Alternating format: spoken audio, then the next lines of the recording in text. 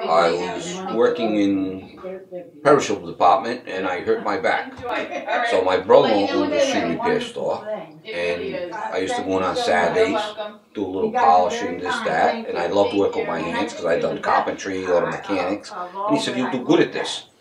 And then you just pick up the trade, you start learning things, and you like to see what the finished product looks like. Some of the products you come in, it's not fixable. Some you can real fix it. A lot of times dogs chew the leather, we fix that. It's a challenge for everything we do, and we appreciate what we do. And we take pride in our work. Anytime somebody comes picks up their stuff at the shop, I always take the shoes out of the bag and show them. I said, "This is what," and they love it. I'm a customer, a happy customer. I don't know if you can see here. Here we go. Thank you so much. Bob did some wonderful work to my boots here. A lot of people get disposable because they don't want to spend the money on a good pair of shoes. Right. But as you know, when you get older, your feet have to be comfortable. When you're young, in your teens, 20s, now you say, "Oh, I'm just going to buy these shoes and I'll throw them out when they're done." Right. But now you get 30, 40 years old, now you're on your feet longer. Your knees, and your knees, your back, you want to make sure they're level and your feet are comfort, because without your feet being comfortable, you're going to feel bad all day long, and at nighttime, especially when you're older, you got enough of aches and pains. Right. And then you don't have to do any more of it, so you want to stay away from it. And if you take care of your shoes, you go on an interview, you want to look presentable, and you feel better. Your shoes are clean. You walk into some place that they're all mucky and everything, and everybody says, "Oh, okay, what are we going to do? This guy doesn't take care of himself.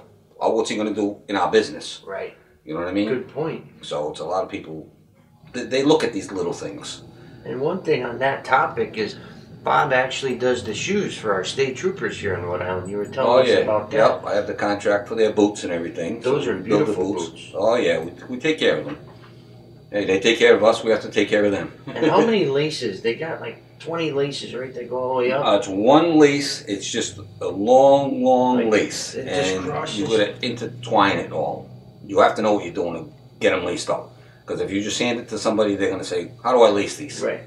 Which one? This is a real soft brush. Yep. This is harder, so it like almost like melts the wax in, and it seals it up nice for you. So like you said, now when I want to polish it, you put a little polish on there. And you bring it to the last wheel over here, and it kind of puffs it out real good. And there you go. And it's a challenge, and we've done it so many years, we know what we can do and what we can't do. What can't you do? Well,